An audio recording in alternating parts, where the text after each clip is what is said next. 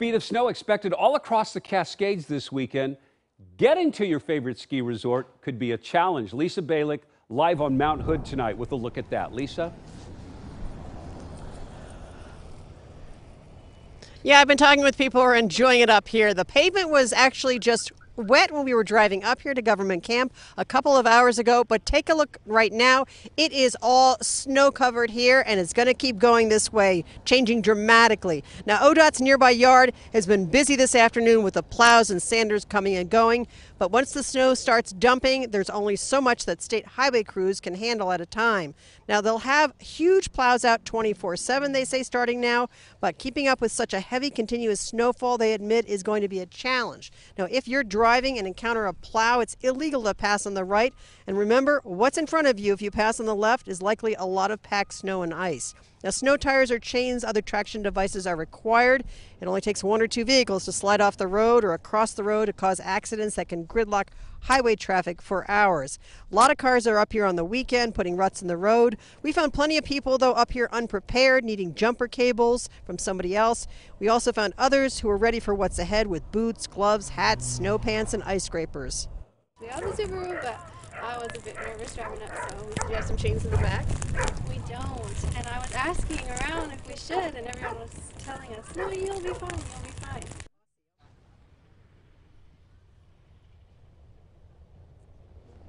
Now, tonight it's time to make sure you have food, water, blankets, or sleeping bags in the car and charged up power banks for your cell phone.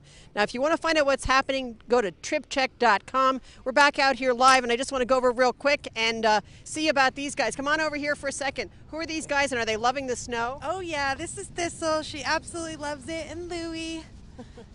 You're holding Louie. Is Louie getting a little cold? He is, yeah. We put him in my coat when he gets cold. You like this weather? Yeah, we love it. All right, Yeah, thanks. yeah. Enjoy. Have a good time. There'll be a lot of people coming up this weekend to really see all this snow. But again, if you're driving, you're going to have to slow it down and make sure you have those traction devices. Live at Government Camp, Lisa Balick, KOIN 6 News. Yeah, thanks, Lisa. Perfect weather for any of the pups with a nice fur coat. But yeah, if you are driving, be careful out there.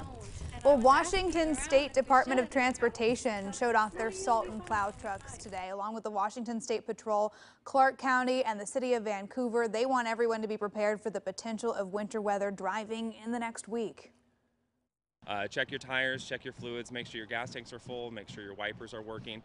If you do find yourself caught in a winter event, make sure that your headlights are cleared off if there is an abundance of snow that's built up on that if you are driving. If you don't need to drive, don't drive. Clark County has dozens of trucks that'll be out on the roads, and workers are prepared to work around the clock if needed. But the big focus, Natasha says, prepare for the possibility of snow in the Portland area early next week. Valina Jones breaking down what you can do to start preparing now before the weather changes. Valina? Jeff, no snow now, but that could quickly change. And if you're one of the many people heading to the grocery store this weekend to stock up on food, and you plan to be out on the roads next week, there's a couple of things that you might want to pick up at the store for your car while you're there. I'll believe it when I see it.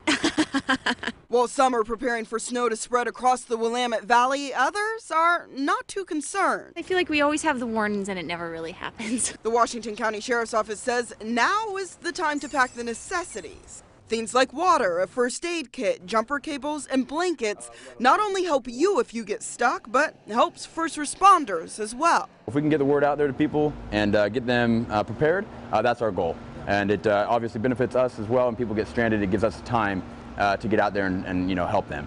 But if they're not prepared and they're obviously the elements are cold, it can bring more danger to them. While snow is nothing new. It's nothing we haven't dealt with before. Some on the road are concerned with who's driving next to them. The thing that worries me is the other drivers on the road. I love the snow. I don't like the traffic, and everything kind of slows down to a standstill.